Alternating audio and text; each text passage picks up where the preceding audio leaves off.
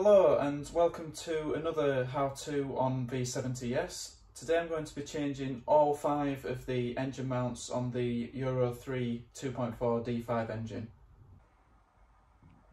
So these are the new mounts that I've purchased. Now 3 of them are Febi, one of them's a Firstline and one of them I ended up having to get from Volvo. Now the reason for this is last year, maybe the year before, I was quoted $220 for all 5 by Febi. Now these 4 alone added up to over £200 now, and the front vacuum mount wasn't available, or it was only available to order, and it was much more expensive. So this is the rear mount, which from Volvo or Volvo Parts on eBay is £90, but the Febi version is only £60. However, the front mount from Febi was £130 and only £95 by Volvo. I was also shocked that I couldn't get an answer as to what the difference is between the front and rear mounts. In fact, I had to have a look around our storage to find these 2 old mounts that came with a spare engine we had. And the only difference is this piece of rubber on the top. So the rear mount has that extra piece of rubber. And funnily enough, the rear mount is the one that was cheaper by Febi. And the front mount was twice the price, over twice the price. So these are parts we're going to be fitting anyway. I'll start with the easier one, which is the one on top of the engine. Then we'll do the one behind the offside front wheel. This is the mount between the gearbox and the subframe, and then we'll finally do the hydro mounts. So to get to the top engine mount, we need to remove the engine cover, and we do that just by lifting it up.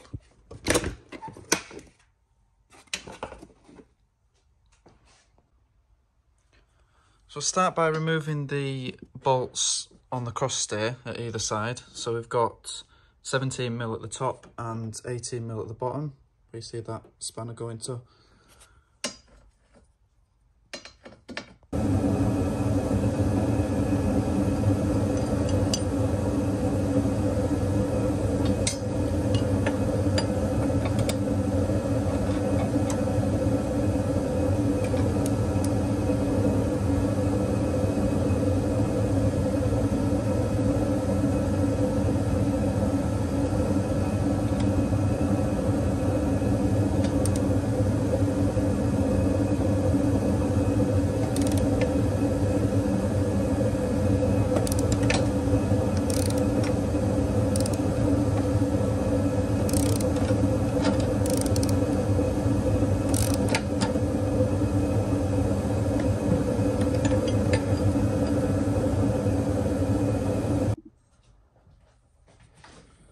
Now be careful not to drop the nut.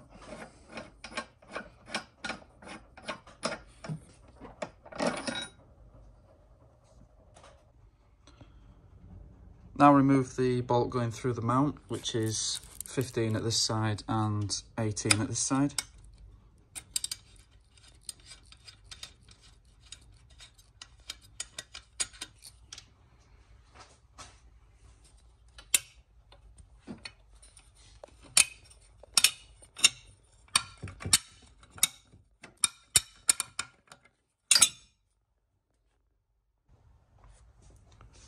Lift the cross stay out of position.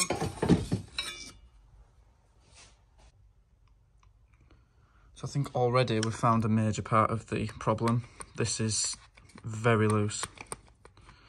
Shouldn't be anything like this. This is the new one.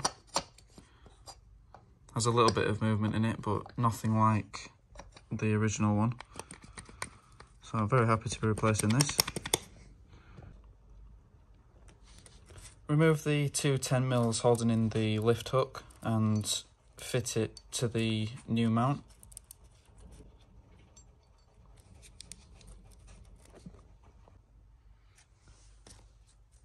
Remove the 10mm on this harness bracket here, and this 10mm on the other side. Then we've got three 13mm bolts to remove.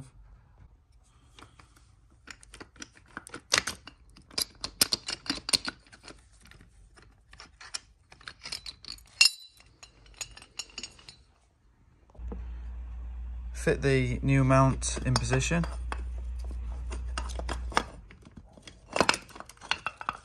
And replace all the bolts and then the cross stay. Now we'll do this lower mount that's behind the offside front wheel.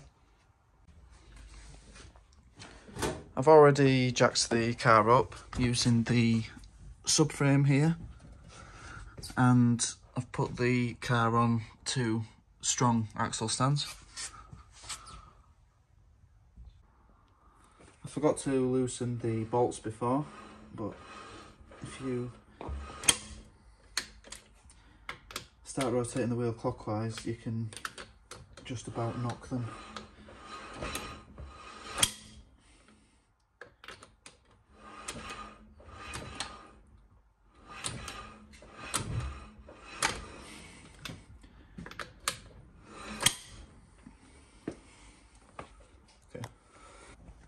I'm resting the wheel on my legs because I don't want to drop it onto the brake disc and caliper.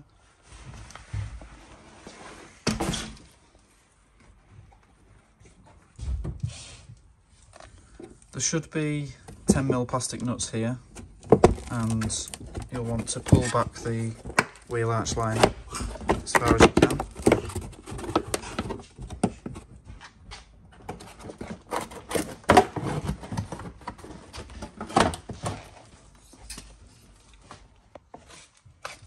And this is the mount here.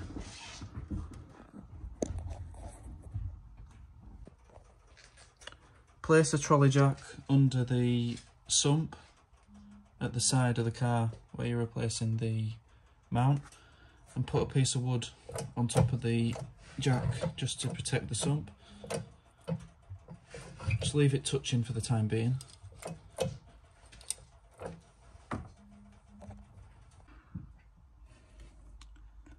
Now we've got the sump supported, remove the two 17s on the outside and these two 14s here.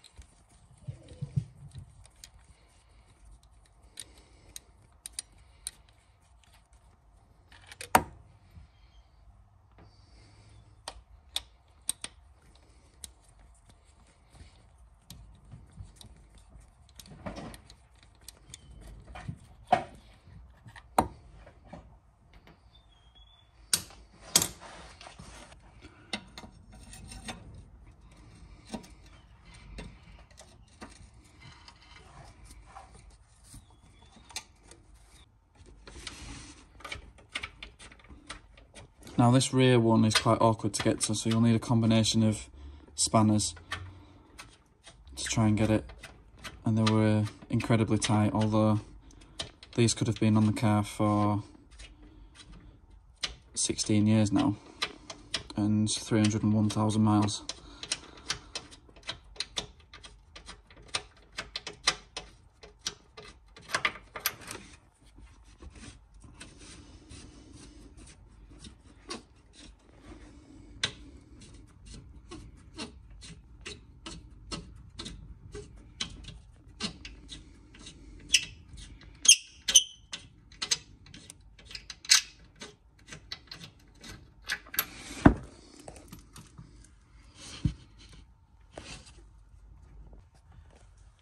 Now jack the engine up slightly.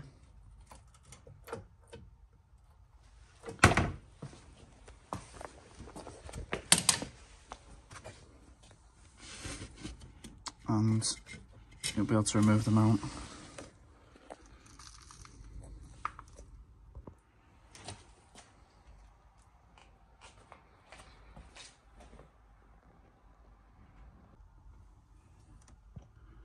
So I've given the surface a quick wipe with a wire brush, and we're ready to fit the new mount.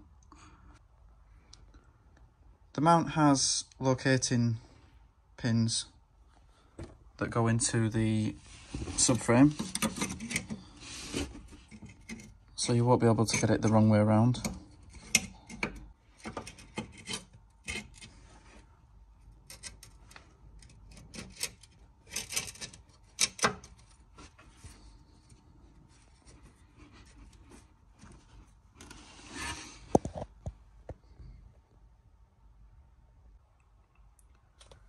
Now you're supposed to replace these bolts, however the kit I got doesn't come with new bolts. Perhaps the Volvo genuine part might come with new bolts. So what I've done is I've cleaned them up with a wire brush, and I'm going to use a little bit of thread lock.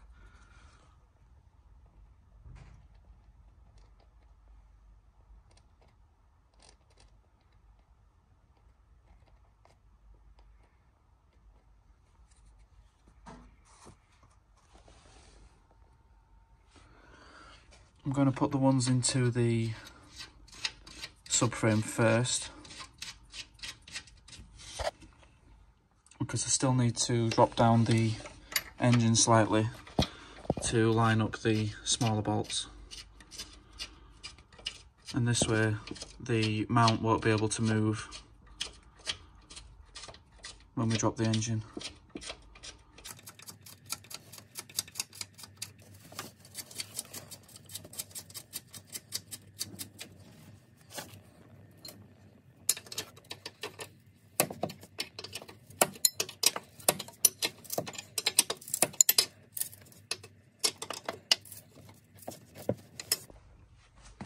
Now we can drop the engine down, and it should sit in the mount correctly, so we can get the small bolts in.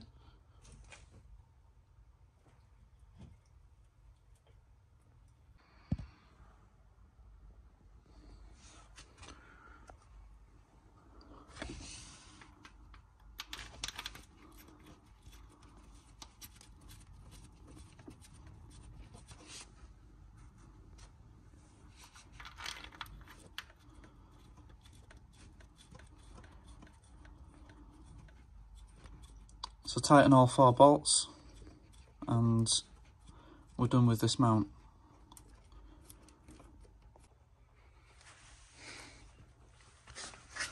Now I've already got the under tray removed because I've recently changed the oil.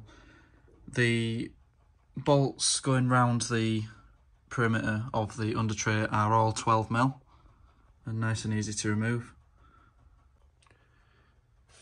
Now we've got what I'm hoping will be the easy one to replace, because we don't need to jack the engine up or anything. We've got the torque rod. So all we need to do on this is remove the 2 nuts at the front here and the 2 bolts at the rear here. I think this is the mount that's probably responsible for a hard metallic noise when accelerating at low speeds. I was getting a lot of feedback through the car, so hopefully this is the one that'll change everything. So the nuts at the front are 18mm.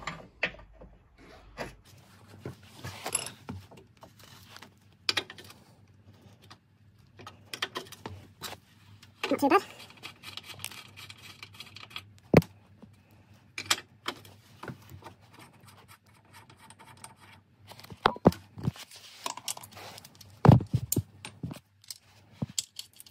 The bolts at the rear are 14 now.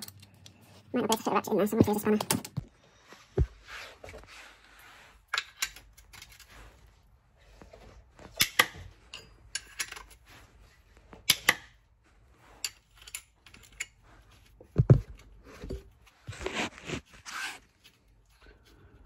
You might be wondering why all this black residue is here. I think it's the gasket on the EGR cooler plenum. It leaks everywhere, all over the starter motor, so that's something else I need to fix.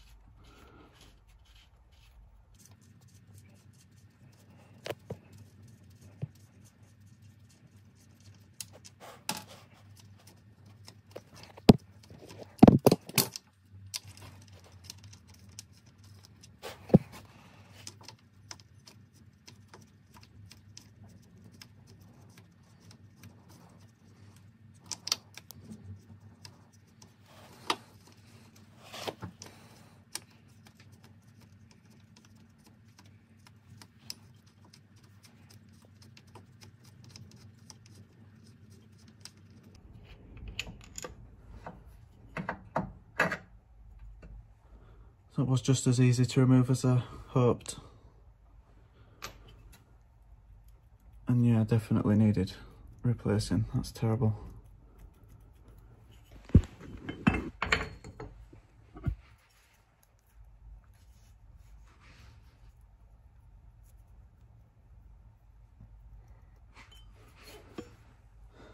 So I'm going to fit the new one, and the same as the right hand engine mount, I'm going to clean up the bolts and put a little bit of thread lock on there, and the same with the nuts at the front.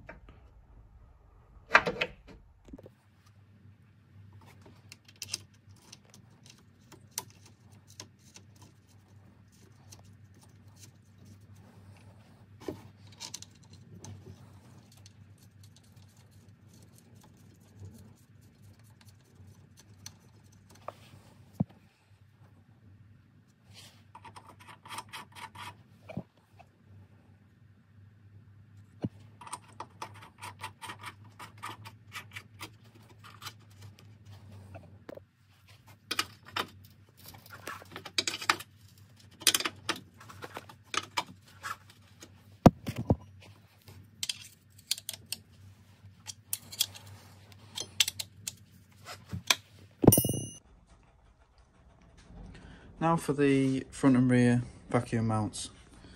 So it does actually say that you need to remove the cross brace, but what I'm going to do is remove this bolt here, and I think this will allow the engine to be jacked up enough to replace both of the vacuum mounts. So start by removing the vacuum hose, which should be here. Mine is removed because the mount was faulty a few years ago, and this vacuum pipe not being plugged like this causes the turbo not to work. So I plugged the pipe and left it disconnected. So normally you'd have a 10mm here holding the vacuum pipe to the join here. So undo the bolt on the top engine mount again. You also need to undo the bolts at the back of the torque rod again if you're changing the vacuum mounts. If you're doing the front and rear at the same time, you may as well remove the cross brace here and then the exhaust mounting, because we're lifting the engine up. There are 4 12mm bolts for the cross brace, and then we just need to unclip the brake hoses.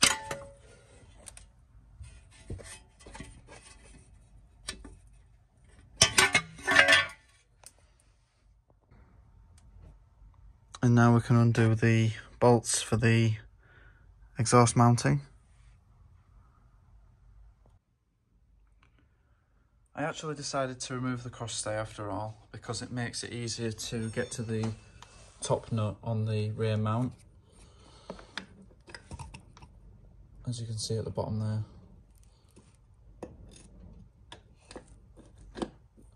So the nuts on the top of the mounts are 15mm, so you can remove both of them right now.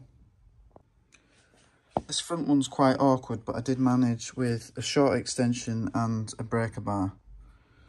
And I managed to loosen it off. For the bolts going in the bottom of the mount, you've got a 14mm on both of them.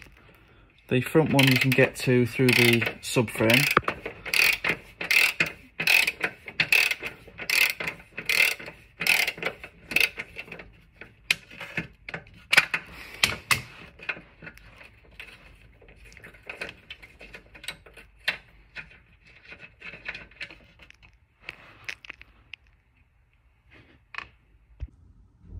And the rear one you can just about access with a spanner.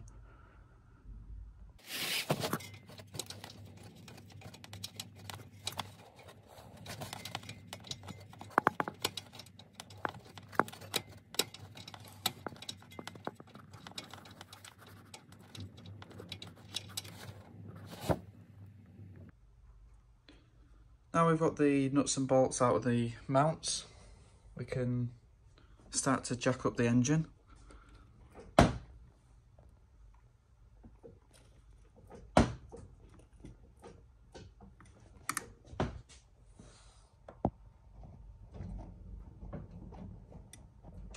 So it looks like we can get the rear mount, but we might have to replace the rear mount and then jack up the front of the engine again. So we'd normally have a vacuum hose going to the rear mount as well, but we do need to remove this connector here in order for the mount to drop down.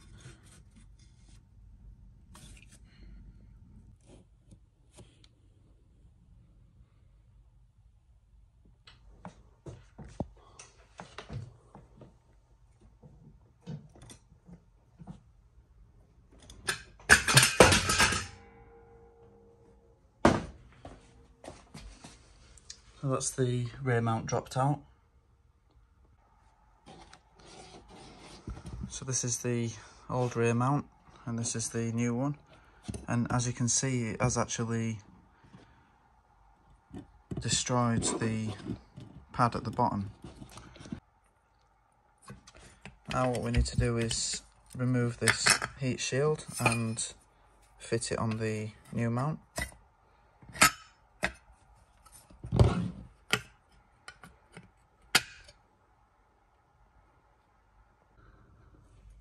Now when fitting the new mount, I would recommend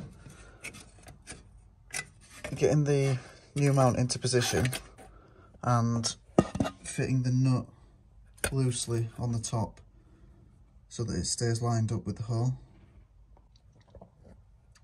So I've got the nut fitted loosely. What I'm going to do is fit the bolt at the bottom as well.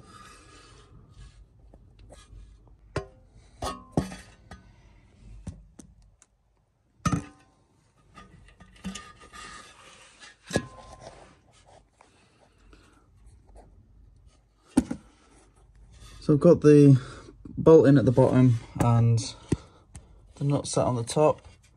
I've dropped the engine down, making sure that the vacuum is in the right position, so the mount is oriented correctly. And now we can tighten the nut and bolt on the rear mount.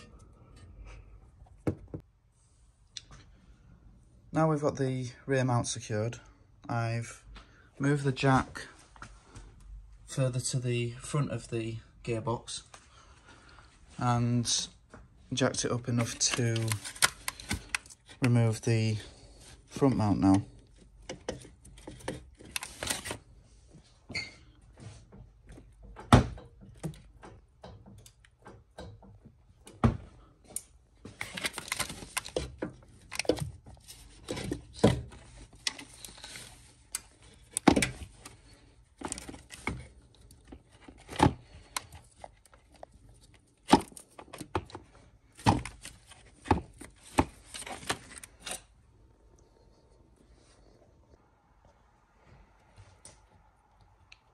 So here they are side by side, the front mounts.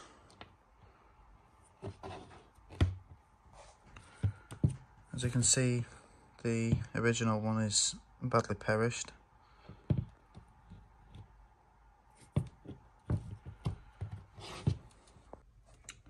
So same as the rear, I'll feed in the new mount and stick the nut on the top.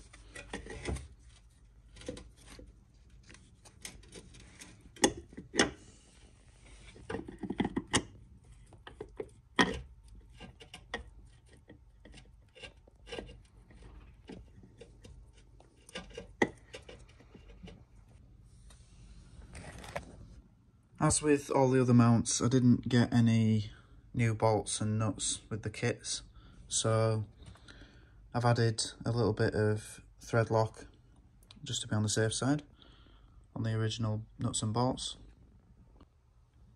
So with the nut replaced on the top, I'm going to drop the engine down slightly, enough that I can still move the mount a little bit, but I can get the bolt in through the bottom.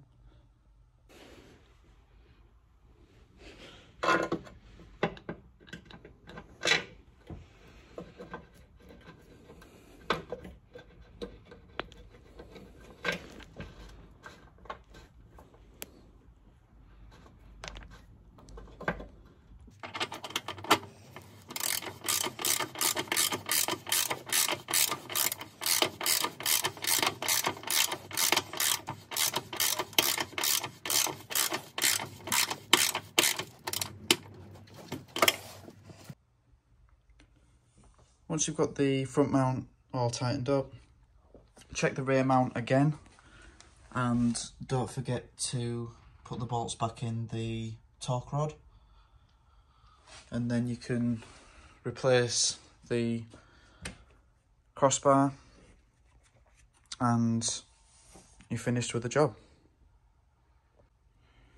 Obviously, if you did have the vacuum hoses attached, you'll need to refit the junctions and refit the vacuum hoses to the front and the rear.